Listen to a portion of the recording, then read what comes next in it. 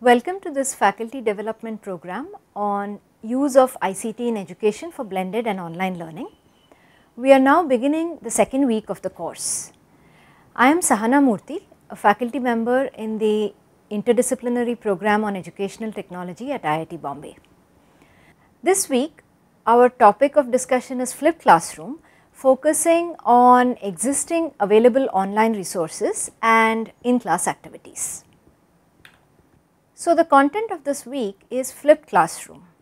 You may have heard of this term flipped classroom, and while there is a lot of emphasis on creation of videos and screencasts etc. when you hear the term flipped classroom is not only about creating videos or screencasts.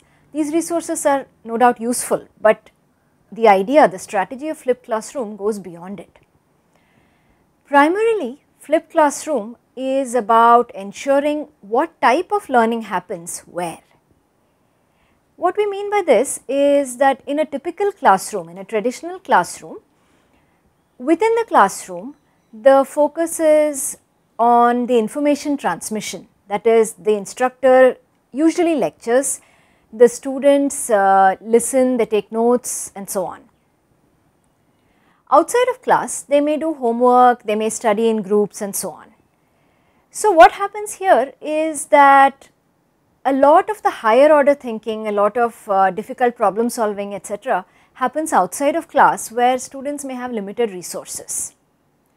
Flipped classroom inverts this idea.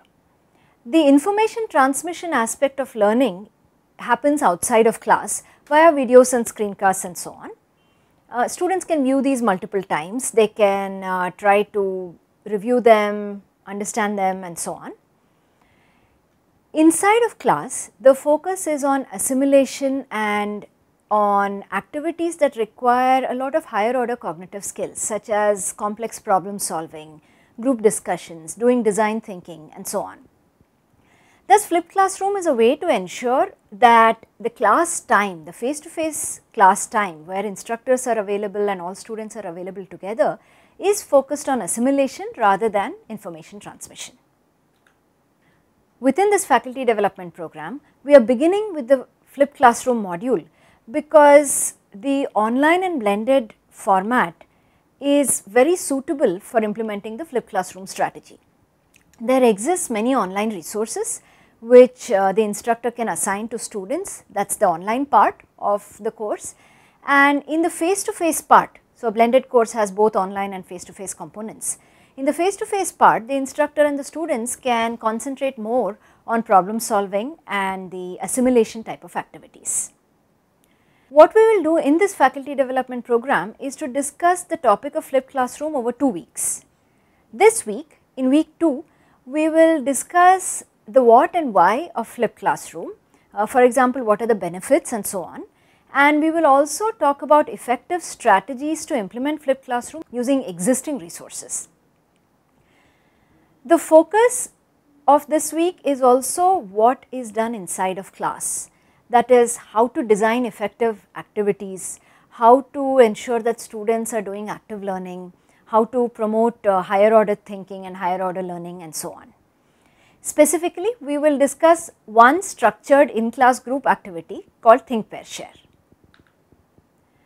In terms of the format and activities, we have activities within IIT Bombay X as well as within Moodle. In the IIT Bombay X interface, you will find what we call as learning dialogue videos or LEDs. These are videos, but they contain points called reflection spots wherein you can pause the video, think of the posed question, reflect, write your answer and so on, and then move on to the rest of the video.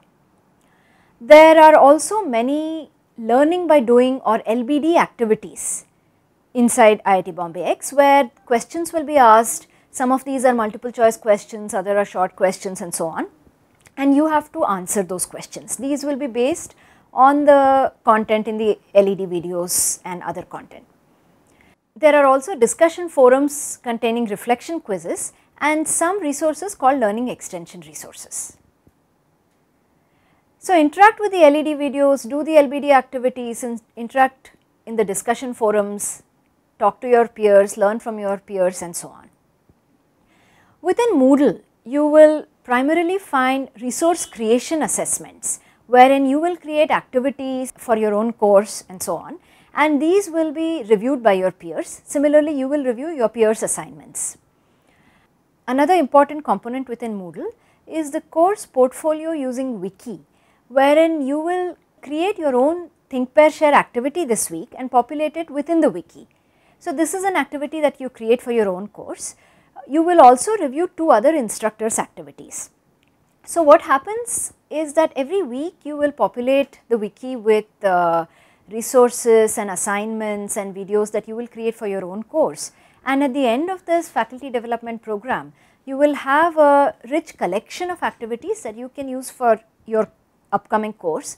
And you can also look at the collections that your peers, the other instructors, your colleagues have created, and share it so that you can build a community resource of activities and questions and videos for a particular topic. So, welcome to week 2 and let us get started.